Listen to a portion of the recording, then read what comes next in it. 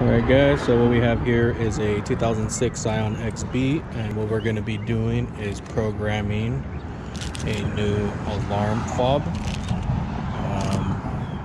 It's about 10 or 12 steps. I'll actually go ahead and link the instructions and also link where I got this key fob, so just in case you guys want to save yourself about $70 is what they were quoting me for it. It's actually a pretty easy step, so let's get right into it.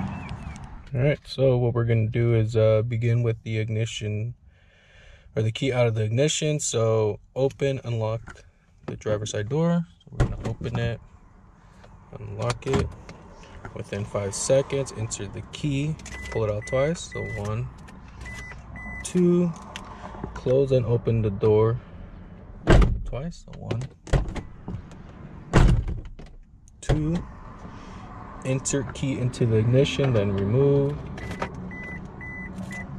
close and open the driver's side door twice. So 1,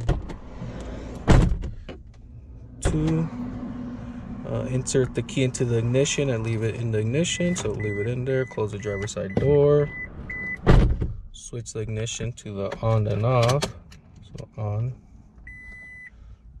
off, remove the key, there we go, cycling.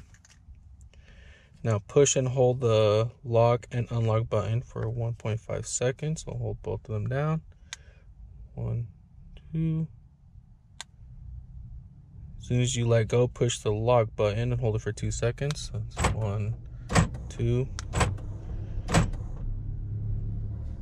All right.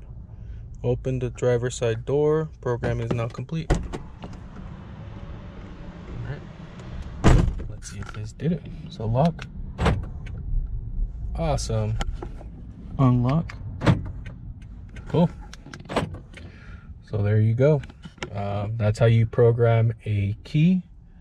Hopefully that saved you guys about, $70 or so.